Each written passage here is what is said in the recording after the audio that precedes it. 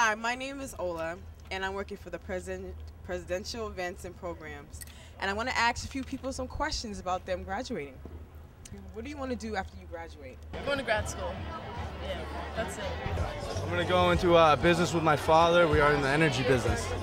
I am going to graduate and then come back here for grad school because I want to be a early childhood education major kind of thing. So I'm probably going to go to law school and then take it from there, work in Washington.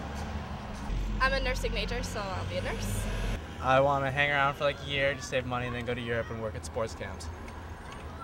Sure. And then figure out what I want to do. I'm planning on being a music educator. Well, if I graduate, I'd like to be president in 2020. Follow your dreams. Make millions of dollars.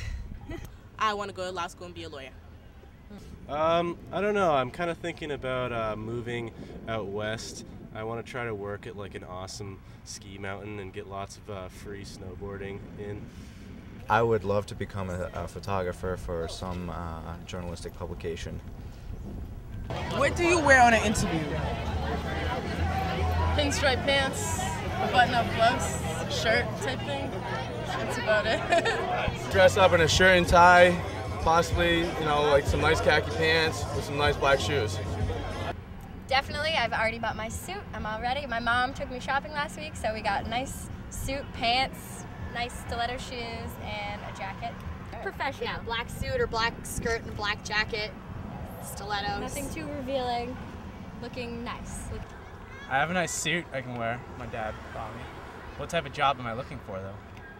Depends. It's a career choice. I'd wear a suit, shave, gel my hair.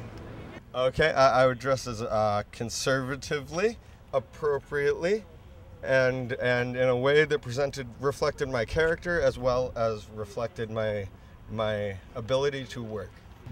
Classy clothes, a collared shirt, some black pants. I would wear a blazer, a nice blouse inside, and a skirt or pants, and nice, dress shoes. What does the word budget mean to you? How in debt I am. Just that I need to start doing it a little better because now in college I don't really have that much of a budget because my parents are there helping me. All my money for school is all paid for. I live in the dorm still, so don't have to worry about bills just yet. I don't even know what that word means. Oh, I don't I want to know know what what that that word means. means. I don't ever want to put myself on a budget. I just want to live. Once I graduate from college, I will no longer live off of my parents, and I'm going to be poor. I gotta save my money. Now, when you hear the word budget, what does that mean to you? Deficit? Do you have any investments, sir? If I do, I don't know about them. Now, if your supervisor has unbearable bad breath, what would you do? Brush his teeth. If your supervisor has bad breath, you got to accept it, act professional, do what you got to do to get through the job. Me? I probably wouldn't say anything to her, but I'd probably bitch about it behind her back. Offer them a mint. Back away. I would try to politely move my head a little bit so that I don't have to smell the steak bread. How many drinks do you think you should consume at a first office party? Depends on where you work, I guess. For me, it would take like 3. But yeah, 3 to 5. You don't want to get too out of control, at least not on the first time. 3. Enough to be humorous, but not enough to be like overboard, just making it yourself. Enough to adequately reflect your character and prove your ability to work. Okay, thank you very much. Okay, bringing you back, this is Ola.